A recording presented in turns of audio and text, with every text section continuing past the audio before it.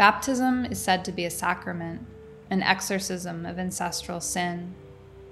But discarding all these demons won't be easy.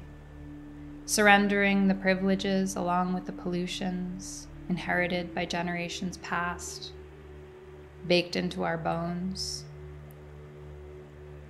Sometimes what's needed is a fire to wake us up, to set us free, or if not, a fire to just start over.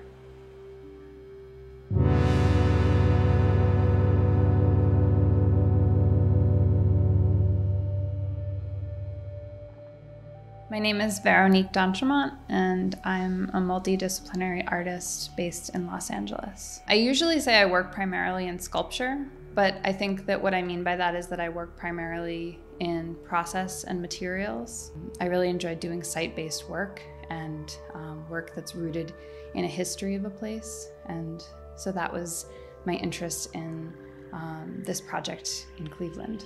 These issues of like environmental apocalypse and eco-grief, which is a term that kind of talks about a collective sense of grieving the earth and the environmental devastation that it's currently experiencing.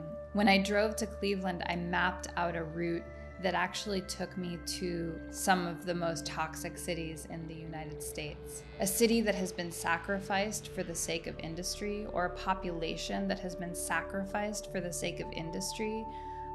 Thinking about the population of these cities as almost like martyrs to this larger devotion to capitalism or devotion to industry. The title is kind of a conflation of ideas. So you have baptized in fire is being thrown into a situation sort of unexpectedly and having to make something out of it.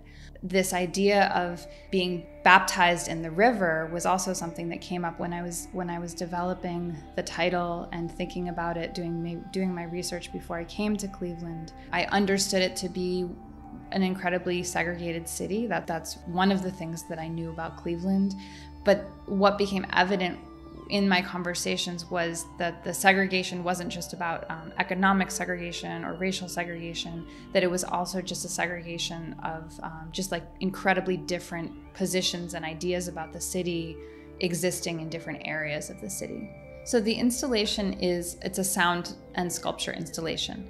And so before you even enter the space, you're hearing audio that I composed, field recordings and conversations, and actually audio that is a recording of me reading this text that I mentioned, playing from one of the objects as you enter the space. The first large object that you encounter is one of my cyanotype tapestries that's hanging from the ceiling, and it comes and it cascades onto the floor. And so when you look at this tapestry, the very first impression of it is this sort of abstract print, cyanotype print. When you're looking at the print, even though that first impression you get is of this kind of abstracted image that maybe looks like water or like the sky, when you look closer, you see that underneath there's this architectural rubbing.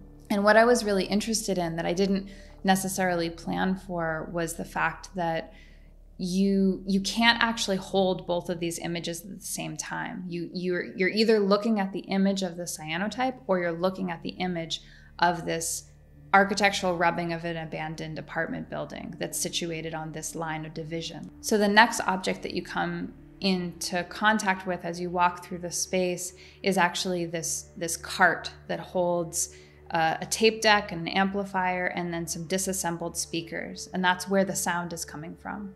So you're hearing audio that's being played on a loop off of a tape deck, and on one side of the tape is a composition of recordings that I took on the east side of the river, and on the other side of the tape is a composition of recordings that I took on the west side of the river. So once again, it's this object that holds both sides of the story or two sides of the story in at once, but you can only hear one side. The cart implies mobility. It can't literally be taken all around the city, but it implies that this object is meant to move and meant to travel.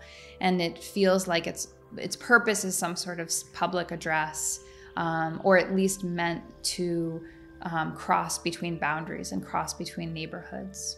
So the final object that you encounter when you're walking through the gallery space, after you see both of the tapestries and the audio cart, is a monitor that's it's playing documentation of my process of washing the cyanotype in the river. I found locations along the river that were in Industrial Valley. So in all of the video, you see behind me the steel mill or other factories or other aspects of industry surrounding me as I wash these prints in the river. It's like in this conversation about needing to make sacrifices, like my needing to kind of come to a place of understanding that the things that I was talking about, Cleveland, also relate to this country. Like Cleveland became a stand-in for this like larger thing that we're experiencing in America.